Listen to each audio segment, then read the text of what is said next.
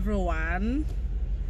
Okay, so we are doing well. I'm basically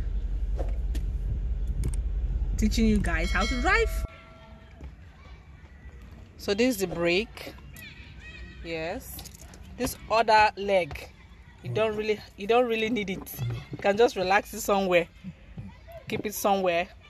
This is the brake that you can use to control the movement of the car.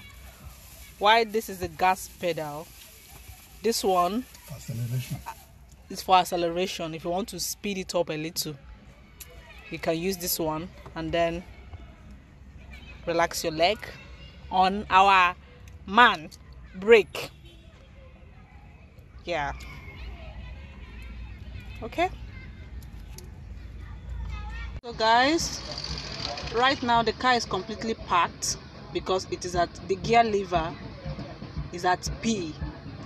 So if I bring it down to R, shift it down to R, that is when I want to reverse.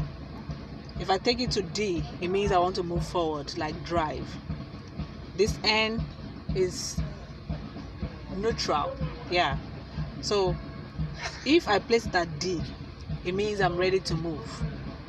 If it is here, it means the vehicle is parked. So when you want to come down from the car, let's say you were driving and you want to come down from the car, please make sure you take the gear lever at P. Don't come down from the car leaving it at D. Okay? So the positioning of the steering wheel has to be at 90 degrees.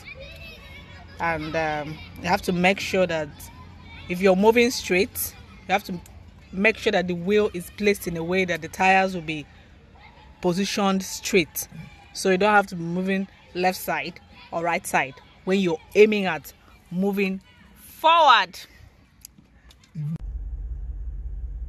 So guys, I'm about to move the car. So now I'm just holding it on the brake.